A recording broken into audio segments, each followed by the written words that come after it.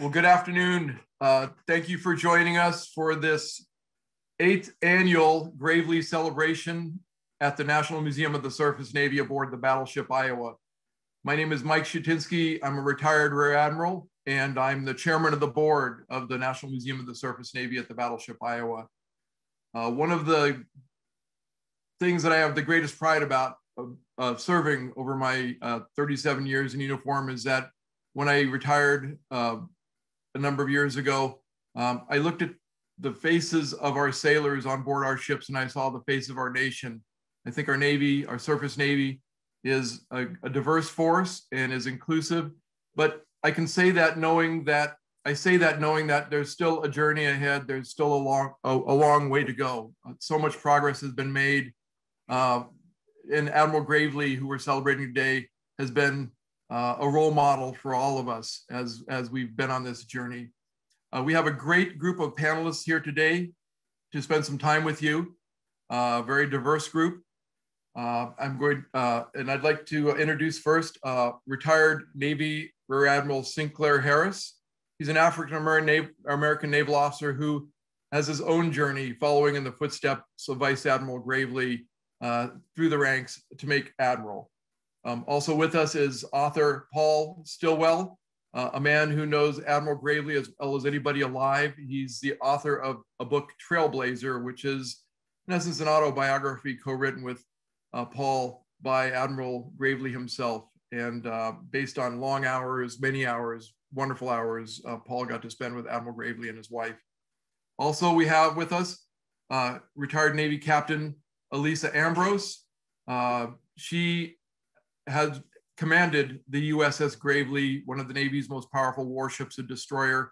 And she is a generation of naval officers, female naval officers that had their own journey in their own right, in the footsteps of Admiral Gravely. It's eye-opening to me to know that our female naval officers weren't able to command warships until 30 years after Admiral Gravely commanded his own warship in the 1950s. And Alysa is one of the peers that led our Navy into that integration. And finally, we're also joined by Midshipman Cam Davis, a midshipman at the US Naval Academy, and he's about to start his own journey in the US Navy as an African-American naval officer. And our host with us today is Tanya Acker. You all know her best as a celebrity judge, but she's also an attorney, commentator, and many other things. But most important to us, we're blessed to have her as one of our members of our board of directors for the National Museum of the Surface Navy aboard the Battleship Iowa. With that introduction, again, welcome aboard to everybody. Tanya, to you, please, to lead our celebration.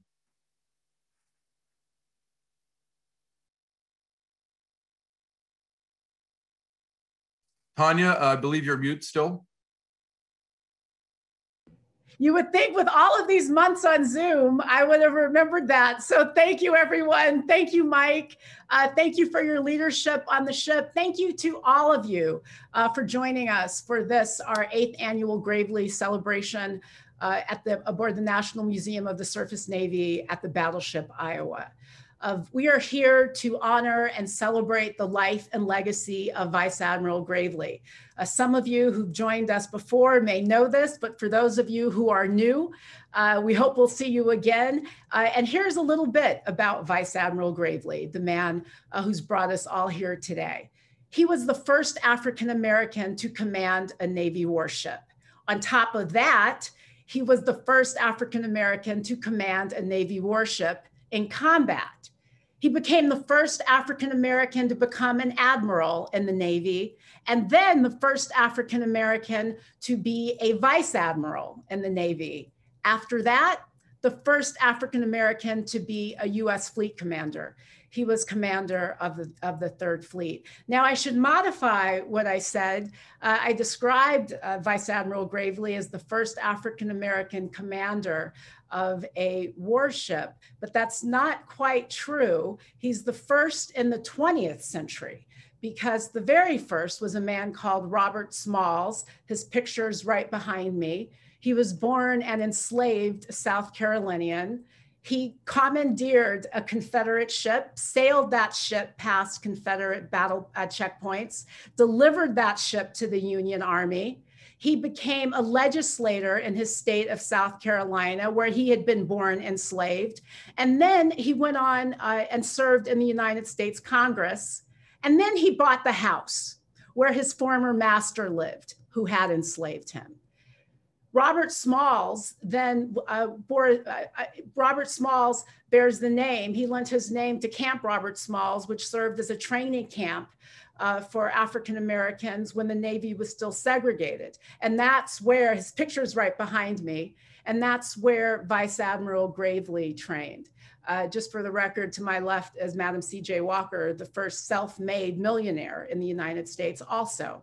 First self-made woman millionaire in the United States, also African-American. So I tell you all of these stories because it's important to remember that Robert Smalls, Madam C.J. Walker, and Vice Admiral Gravely, who we're here today to honor and celebrate, they did what they did. They accomplished their feats when racism wasn't just more overt than it was today. In some places, racism was the law of the land. It was illegal not to discriminate against African Americans during the time when Vice Admiral Gravely accomplished some of what he did, yet he did it. And his story is the inspiration for so many of us, and it's been a particular inspiration for our incredible panel. So with that, I want to turn to our panel. Thank you again, all of you, for joining us. And let me start with you, Rear Admiral Harris. Can you tell us just a little bit about how Vice Admiral Gravely's story inspired you? Well, thank you, Tanya. Thank you, Mike, for allowing me to be part of this great panel. You know, quite simply, Admiral, and please stay with this picture right here, Admiral Gravely was our star. And you see some of his descendants, some of the men that followed him as African-American admirals in his wake. He had the professionalism down. He was always competent in his jobs. He had the perseverance to fight through the discrimination, through the racism, through those who would think less of him simply because of his skin color. And he had the grace. Long before we heard Mrs. Obama talk about when they go low, we go high, Admiral Gravely and his wife, Alma, had the humility and grace to step above the fray and handle themselves with dignity and courage and strength through all that they went through. Go ahead and take the picture down. I keep this portrait with me. I've had it ever since I made One Star. Captain Mark Rios, a Hispanic officer, actually gave it to me, and I've kept it with me in my office or on my ships ever since there as a reminder. He's our North Star. Thank you, Rear Admiral Harris. Captain Ambrose, what about you? You commandeered the ship, or you led the ship, excuse me, the USS Gravely, named for Vice Admiral Gravely. So certainly he was an inspiration and is an inspiration to you. Tell us a little bit about what Vice Admiral Gravely's story means to you personally. Thanks for having me on the panel today. And yes, Tanya, Admiral Gravely definitely served as an inspiration to me once I got to know the story of his Navy experience, Navy career. And it's definitely a story that pervaded the attitudes of the crew on Gravely. Everyone knew. We teach his story at indoctrination classes to new sailors that report aboard, even if they hadn't already known it. And certainly at the time that I had command of the ship, there was still a handful of crew members that had commissioned the ship a few years earlier and had the opportunity to hear Mrs. Gravely speak, and were inspired by the stories that she told. And I continued that as well, like I said, at the indoctrination classes, and we spoke of Admiral Gravely's legacy often on board the ship. everyone knew and took a real sense of pride and responsibility in doing the best. The motto of the ship is first to conquer. And we talk about upholding ourselves personally with dignity and respect and pride. And professionally, we certainly carried that same theme through with our performance during training and inspections and on deployments. And the ship won battle efficiency awards for that, for those accomplishments. And it's something that every sailor on board Gravely feels a personal responsibility to make sure that they are doing their best to live up to the legacy of Admiral Gravely. Paul, you literally wrote the book on Vice Admiral Gravely. Can you tell us a little bit about how it was he was able to summon the wherewithal, the strength, and the courage to accomplish the things that he did at a time when the world was frankly so unfriendly and hostile even to African Americans? Well, thank you, Tanya. Before I answer that specific question, I want to follow up on both Admiral Harris and Captain Ambrose in saluting Mrs. Gravely. She is 99 years old. I talked to her earlier this week, and she was the wind beneath his wings. There's a lot of separation in a naval career, family separation, and not all of them make it. He loved the Navy, and she said perhaps she loved it even more than he did. So she enabled him to be successful. The world in which he grew up fit those situations that you've described about segregation and Jim Crow and illegal situations. He suffered because of that. He told me a time traveling across the country when they had to stay in a motel in Memphis across the tracks. There was no heat, so the Graveleys and their two sons huddled together. When he was in the Navy, there was limited opportunity for Black officers. The idea was that they would be capped off at the rank of lieutenant commander and not given opportunities for broad career enhancement. He made his own opportunity. He volunteered for a do-it-yourself executive officer course. That led to him becoming executive officer of the destroyer Theodore E. Chandler. Then he became acting commanding officer. Then he became the first, as you said, commanding officer of a U.S. Navy warship in the 20th century, USS Falcon. So he had to make his own luck in a way. He was a man of grace, dignity, and I found him to be a man of great humility, which is rare in someone who has accomplished as much as he has. Thank you. Thank you for that, Paul, and thank you for these wonderful images that we're now seeing of Vice Admiral Gravely and his wife, Alma. Cam, you are newer in your naval career, a midshipman. Tell us what his story, what Vice Admiral Gravely's story means to you, especially now at a time when, you know, you look at the work that people like him, like Vice Admiral Gravely and others did to make the world more comfortable and better for us. You in the Navy, what does his story mean to you? The one thing that Vice Admiral Gravely's story means to me is just his leadership and the way he was able to lead through serious adversity. Adversity that I will probably never experience in my life. However, him being a pioneer is just so inspiring to me because it shows me the standard that I have to live up to now. My story is now going to be integrated with his story by being an African-American officer in the United States Navy.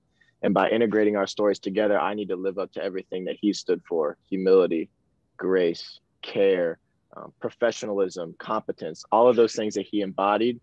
I need to be able to go into the fleet and know that I'm living up to the standards that he set before me.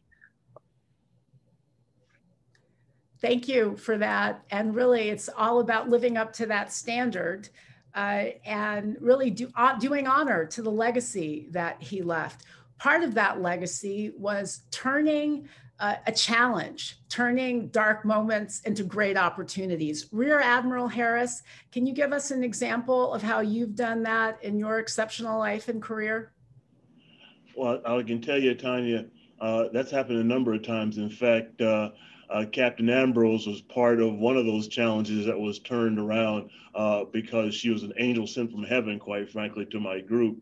But I'm going to speak to the one that began my career. So I applied when I was in high school. I applied for the Naval Academy. I didn't get in. Didn't have a very good jump shot. I wasn't as handsome or tall or smart as Cam is. I think I got a maximum of 2 bars, during my time in Officer Candidate School. But I didn't get in. I went to James Madison, finished there, found a job, didn't like the job, and decided I was going to join the Navy at that point in time. And coming out of Officer Candidate School, where the presiding speaker called us the blue light special of officers, which just made us so proud. I knew for sure coming at my commissioning that I was the lowest rung of officer possible, because the top one were the academy, obviously. The next rung were those going to ROTC, and then there was the rest of us that came out of officer camp. So I had a chip on my shoulder for the 34 years that I was in the Navy. And so I think that because I didn't get in the way that I had wanted to go in, it strengthened me. It gave me a resolve. It gave me something to work harder for, because I knew that I wasn't as good as the rest. There's something about knowing that you've got to push yourself and overcome something that can really inspire you to greater things. Captain Ambrose, a former commander of the USS Gravely, tell us about a time in your life where you had the experience of approaching something difficult and turning it into a positive moment. Thanks, Tanya. I would say that in one of my very first moments in command was one of the largest challenges I had to face. I took command right before Christmas, and the crew went on the holiday break and got underway the first week of January. Was scheduled to get underway in freezing cold conditions.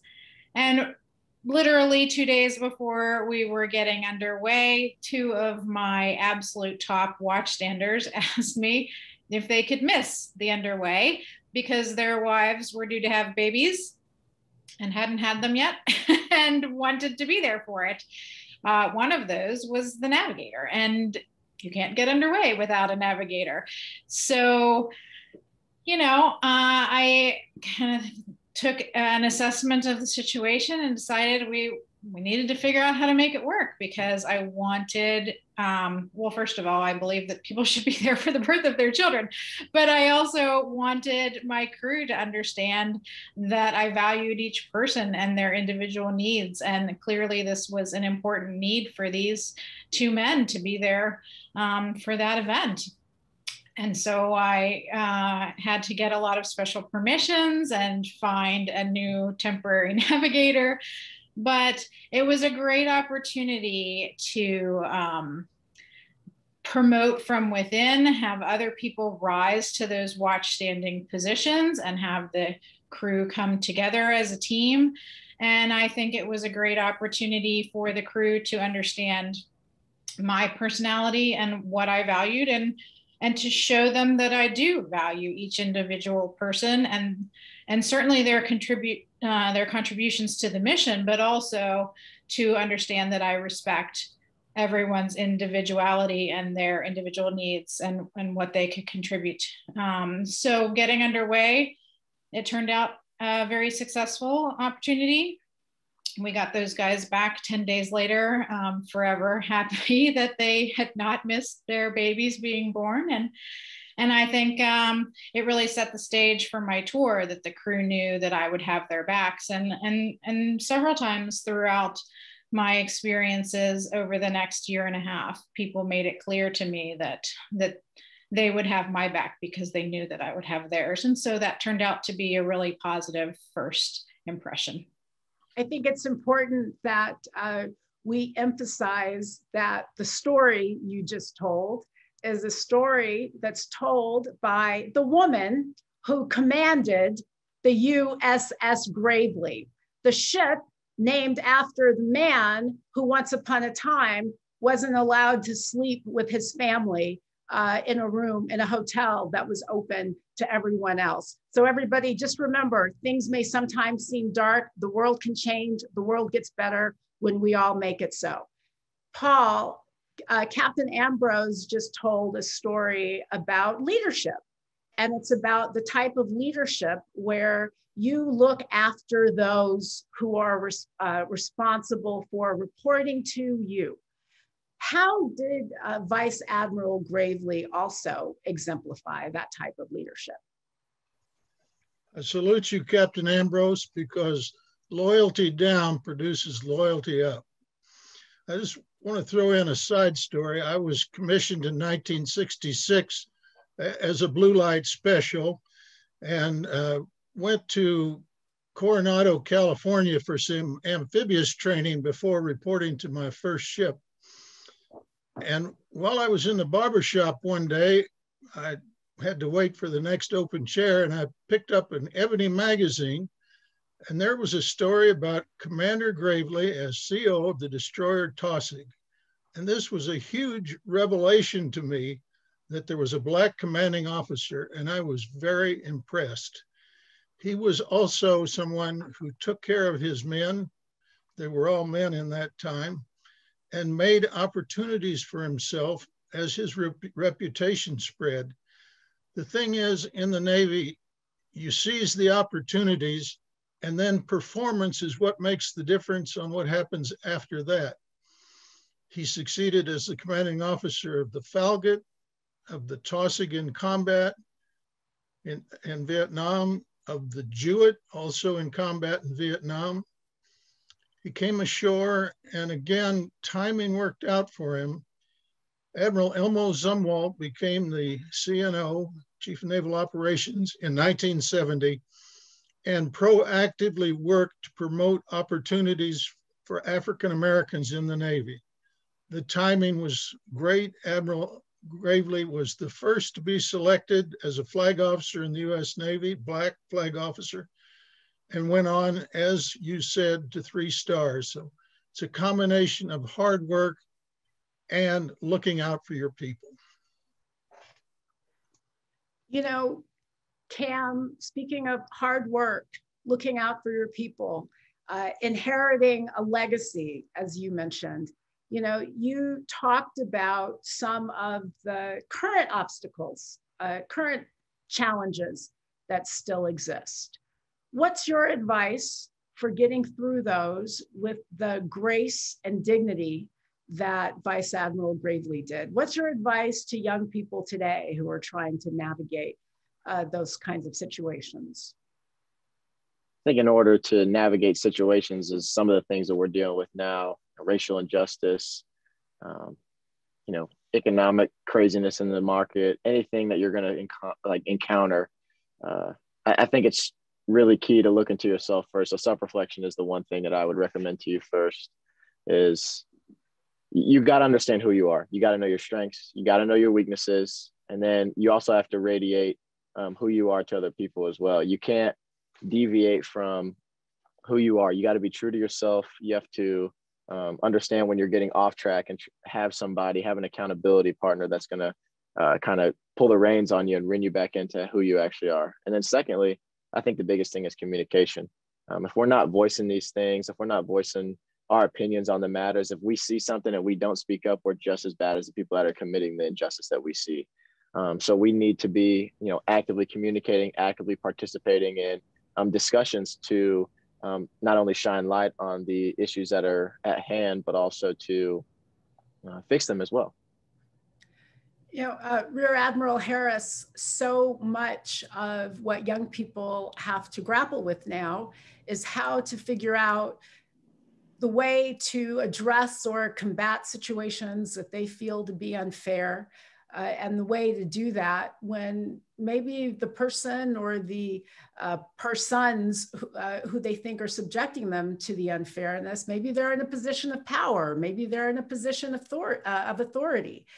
What's your advice to people, to young people, about how you navigate a situation when you think that you're not getting fair or just treatment? And maybe the person who is on the other side of that is an authority. Maybe it's somebody who you can't just ignore. What do you say to young people who find themselves in that situation?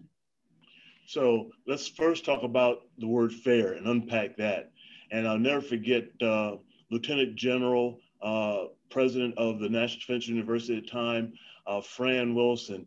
When I came into her office, I was a lieutenant commander and I was hot about something. And I kept saying that this is not fair. This is not fair. And she looked at me and smiled and said, Sinclair, fair has nothing to do with life. It's just a condition of the weather.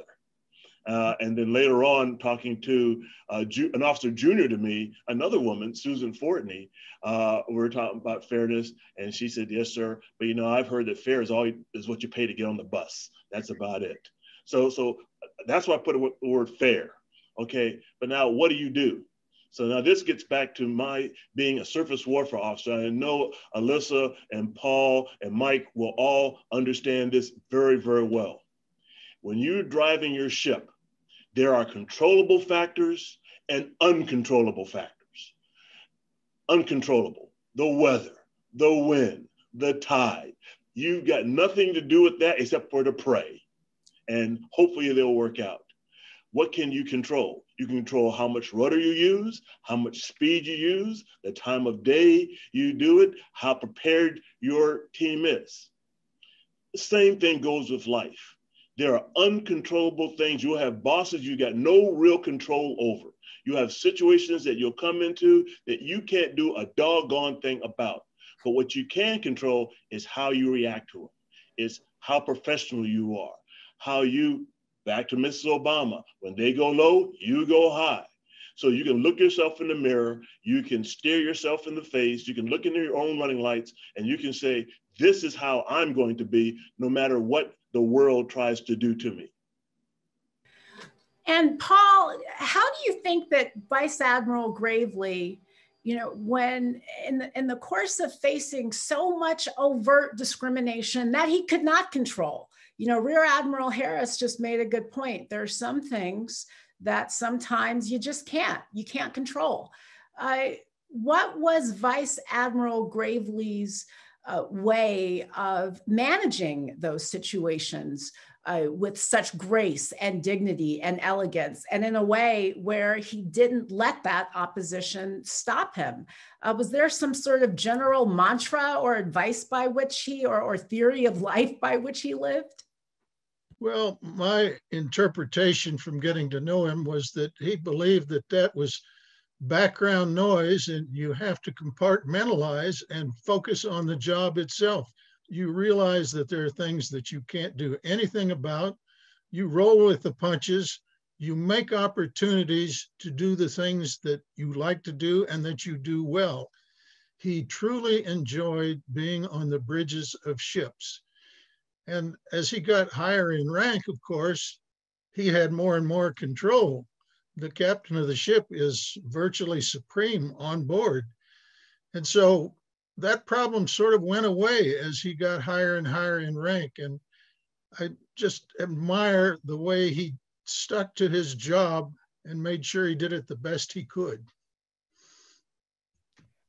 Captain Ambrose, you've already told one story about that type of leadership, about really leading with grace.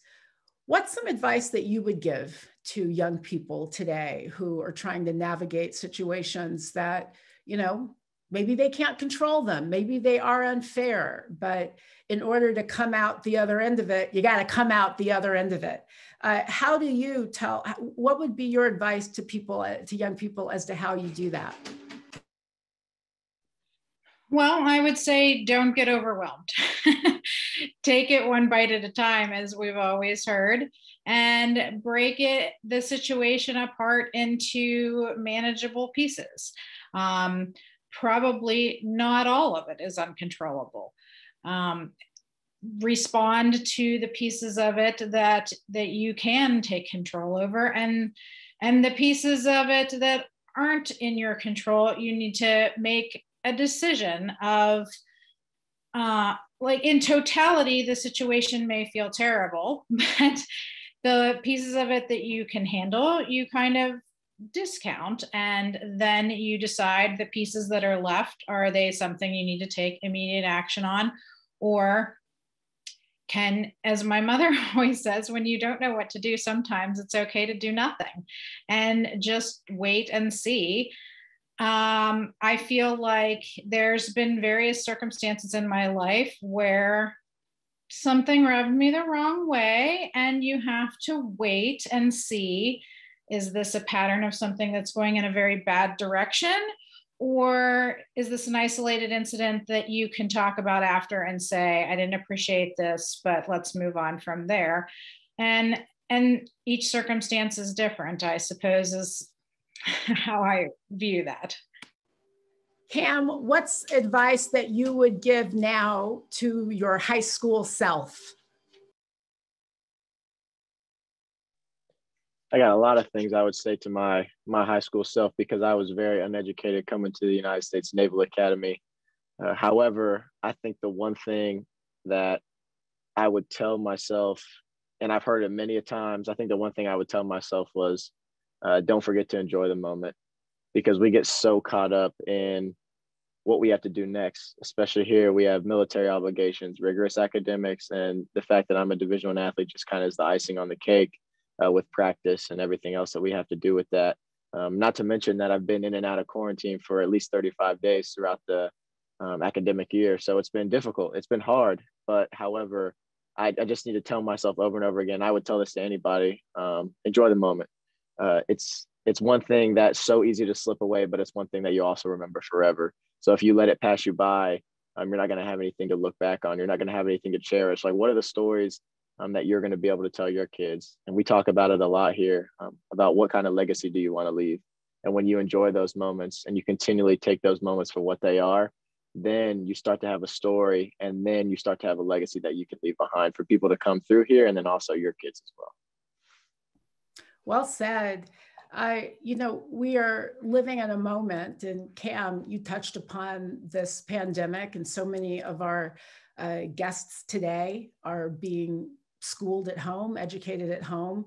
We've had this event for 8 years. This is our 8th annual Gravely celebration. It's the first one we've ever had to do sitting at home in our computers. We are normally at the ship in fellowship with one another. And so it's an easy moment, and it's easy, I think, to become disheartened and overwhelmed with so much of what we're dealing with. And I think it's an easy moment to lose sight of optimism and of why we can or should be optimistic. I refer to the fact that I sit here as the spiritual descendant of people like Robert Smalls and Madam C.J. Walker and Vice Admiral Gravely. But for the sacrifices that they made, I wouldn't be where I am today. I wouldn't enjoy the life or the privileges that I do. So it reminds me that even when things seem dark, it's important to look for positive opportunity. Rear Admiral Harris, what makes you optimistic today, especially when we're constantly being bombarded with so many images of negativity? What makes you optimistic? Well, I'll tell you, there are a lot of things that make me optimistic, but the thing that resonates in my mind constantly is America's motto, E pluribus unum, out of many, one. And while we've got folks that disagree on everything from, when you say good morning to what's good about it, to, everything else, and there are people on the far right or the far left or this or that, nothing. When I talk to Americans across this country, white, black, Hispanic, Asian, old, young, female, male, I find much more in common much more alignment, much more we're going to make things better, and far fewer we're going to make things worse. So that gives me great hope. I see young men like Cam Davis here coming into the United States Navy that I love. And if I had younger knees and a little more hair, I would go do it all again, because it's going to be leaders like him. It'll be leaders like Captain Ambrose and the women that have come behind her, that are leading our great Navy and our nation forward. So remember the motto, E pluribus unum. There are people that are not going to agree, but the majority I've run into are right-minded and positive for our great country. Amen to that. Captain Ambrose, you are a leader, you're a role model, you have been your own groundbreaking, barrier blasting role model for so many. What makes you optimistic? Well, I think that Sink said it so well. I agree. I think there is way more that unites us than divides us on average. I've mentioned to some people that I felt like, in my viewpoint, we should treat everyone with dignity and respect, and the Navy has made a policy of that, and I'm so glad. I'm thrilled to see the policy changing to include transgender members. I think allowing everybody to serve honorably is the only way to say that we are absolutely going to treat everyone with dignity and respect. If you allow one group to be discriminated against, it gives tacit underlying approval for anyone to be discriminated against. I had, I call it the privilege that one of my officers came to me and declared themselves as transgender minutes before we were ready to deploy. And it was the first transgender officer in the surface fleet. And we watched that transition happen over the course of our deployment. And I'm so proud of how my crew didn't respond to it. And at the very end of our deployment, at our Pride Month celebration, we celebrated the fact that we were truly diverse and how all that matters is doing the job effectively, and how when you come together in the Navy, it's all about being a good sailor and, you know, performing the mission. And I'm very proud to be a part of that and to see that continuing now in the future of the Navy. And thank you again. I think so many people would thank you for your leadership on that. You know, Paul, what is something that you think more people need to know about Vice Admiral Gravely, especially in these moments today, whereas, you know, Rear Admiral Harris said, we can disagree about the time of day, the color of the sky. I mean, there's no place where we can't find an opportunity to fight with one another. What is something, or what is a message from Vice Admiral Gravely's life that you think is particularly important for people to hear or know about today? Tanya, I think the lesson he imparted, and he was such a down-to-earth individual, is that you make the opportunities and then do the best you can with those opportunities. On the subject of optimism, I have to go to my dad. He was by nature an optimist, and I follow in that. When he was a pastor of a church in World War II, he preached sermons about racial tolerance and understanding. And after a while, a member of the congregation came to him and said, "We're tired of that. Let's get back to the regular things." So as an object lesson to his congregation, he brought in a Black minister to baptize me on my first birthday. We moved to Springfield, Missouri, and he would go out and give talks to civic groups about George Washington Carver, the great African-American scientist. That has got to rub off of you. And the attitudes we take as people watch what we do will rub off on them. So project positivity, project tolerance, project understanding, and caring for our fellow human beings. Project positivity, project tolerance, and project understanding. You know, Cam, a lot of our guests today are a part of the social media generation and the social media world, where projecting those things is sometimes a rarity. How can young people sort of embrace positivity and understanding and awareness and the type of gracious leadership that Vice Admiral Gravely embodied, that Captain Ambrose talked about, that Rear Admiral Harris talked about? How can young people embrace those values and demonstrate them in a world where we're constantly bombarded by so much negativity? I think the first thing that they can do, you know, in the process, because it is a process to embody something like that, because, you know, Captain Ambrose, Vice Admiral Gravely, Rear Admiral Harris, they didn't get to this position instantly. They didn't just display grace instantly. And we have to understand first that it's a process, and we have to understand, you know, even myself as a young person, we have to understand that nothing's going to be perfect. We have to understand that we're consistently trying to work through the issues that we're dealt with, like the circumstances that we're dealt.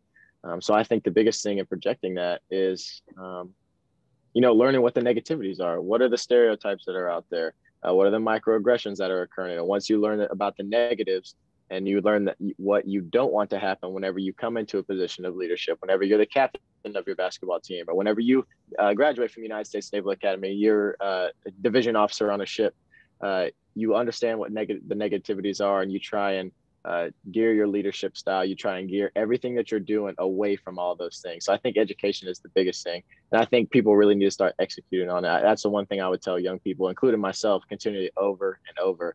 When you see something and you understand it, and you understand what's going on, you understand what's wrong, you understand what's right, execute what's right consistently over and over. There's never a wrong time, or there's always a right time to do what's right. And that right time to do what's right is now. And it's super important for our young people to understand. Oh, that is so wonderfully said. Execute on what is right and educate yourself. And before we go to our Q&A, I'm going to invite you all to participate. And when I say you all, you out there, our viewers, to participate in an opportunity to execute on what's right and to educate yourselves by participating in our essay contest. The essay sponsored by Collier Wash Nakazawa LLP. We have prizes. You will be honored at our gala for the National Museum of the Surface Navy. The deadline is April 16th, 2021. Go to the website. You can see the slide right up there on the screen, www.gravelyexperience.org, for more information about the essay contest. Please join us.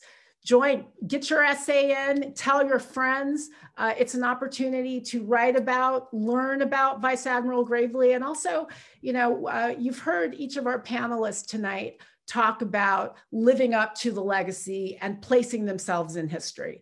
All of you out there, every single one of you, you are a part of that legacy. You are a part of that history. And this essay contest is an opportunity for you to tell us about it.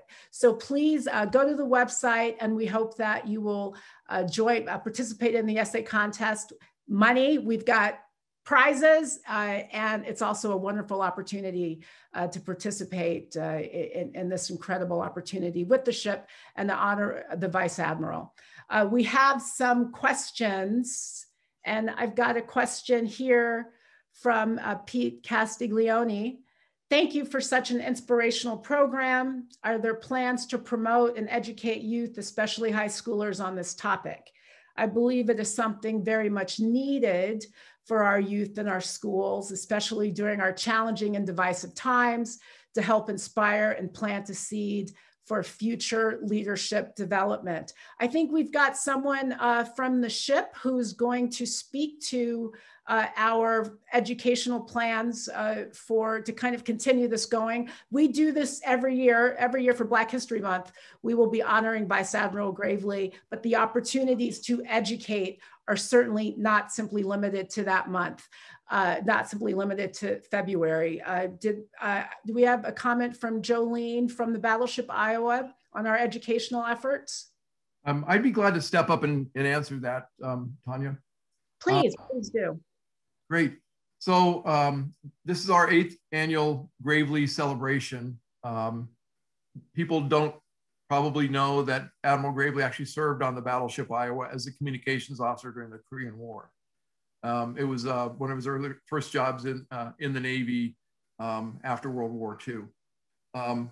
As Tanya said, we're taking this to the national level. In October, we're going to have our first annual Freedom of the Seas Awards dinner. And one of the 4 key awards is going to be a Vice Admiral Gravely Award, recognizing someone at a national level for what they've done. And we've been awarding Americans with an award like that, but not quite at the national level in the past 8 years. So that will be an exciting step. Now to educating children, I think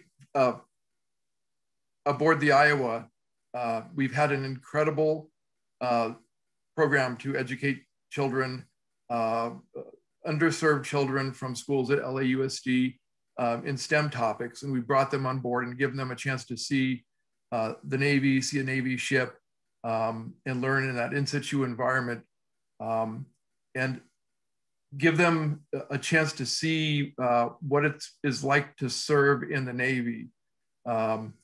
It's not a program specifically like this, but I think ultimately for me as chairman of the board, there's something called leadership by example, which is important in everything that we do.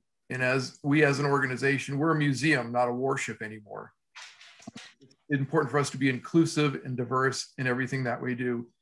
Tanya is on our board of directors. Our board is becoming more and more diverse every day. We're not exactly like our nation and our demographics right now, but we're approaching 50%, if not more, female in our leadership positions and our hired crew on board. And as we live diversity on board the ship and do that by example, I think that's going to make a difference. As to formal programs like this, this is really our first program that's broadcast to schools like this.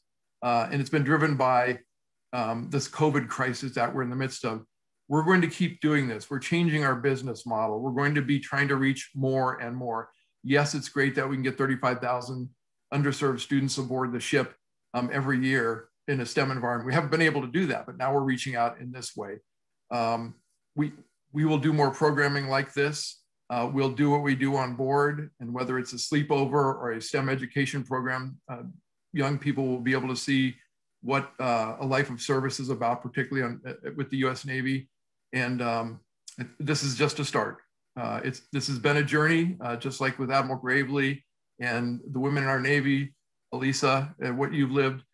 This is a journey, and this broadcast is a start as to what we're going to be doing in the future with this new model. Hopefully that answers the question. Thank you for that, Mike. And I'm also going to ask Rear Admiral Harris. He has some information about an award given by the National Naval Officers Association in honor of Vice Admiral Gravely. Rear Admiral Harris, can you tell us a little bit about that? Yes, and it's easy as this. Go to nnoa.org. Once you get to our website, go to the little hourglass, the magnifying glass, and type in Gravely.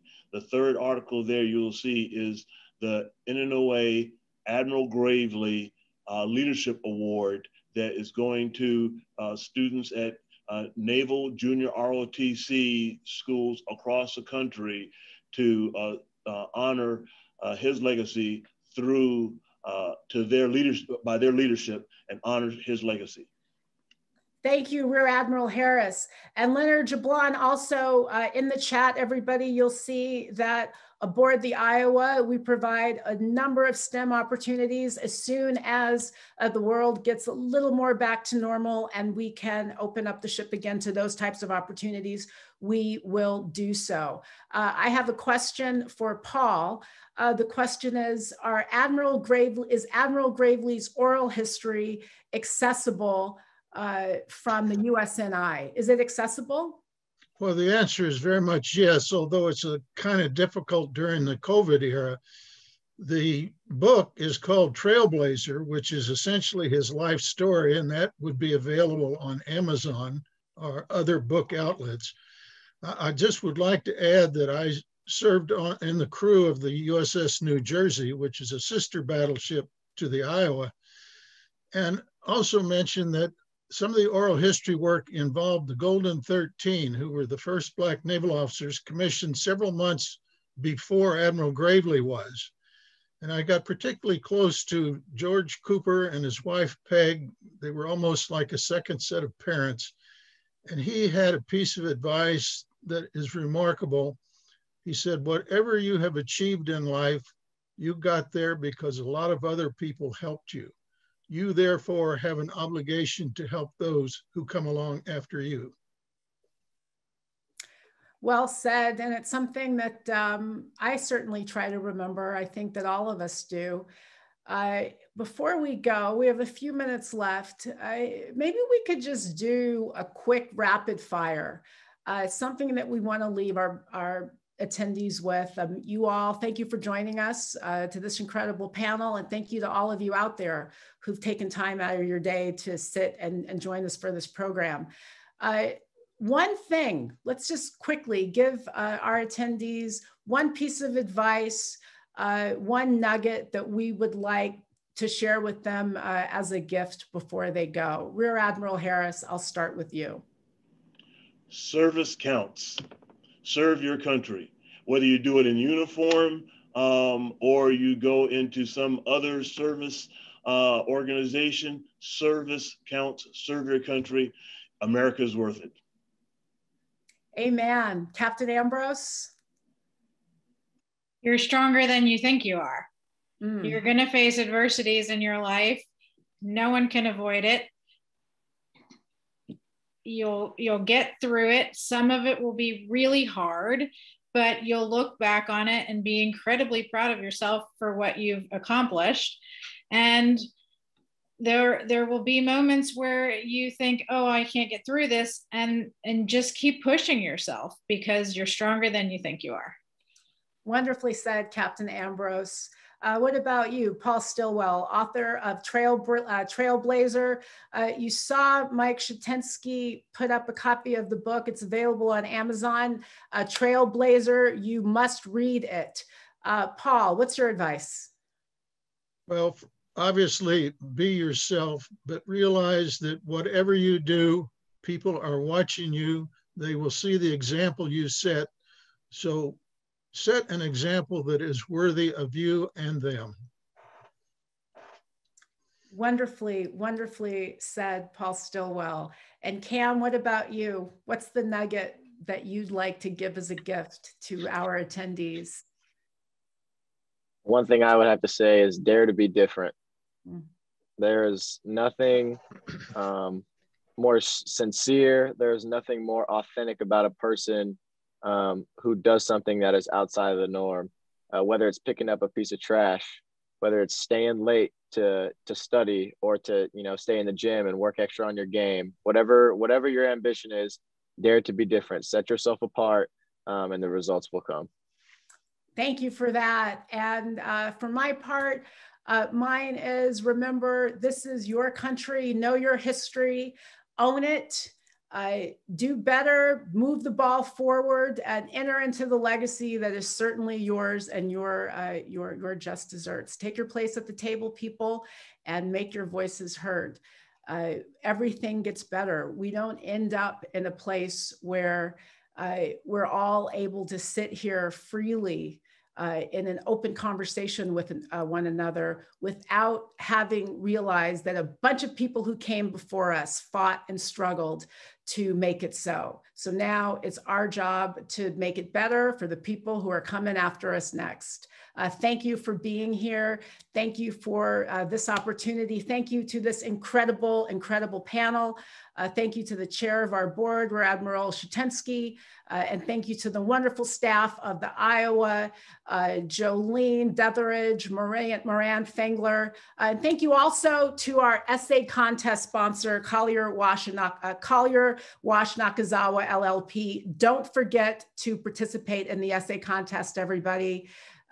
Enjoy, take care, stay safe, and be well. Thanks for joining us, and we'll see you at the Iowa really soon.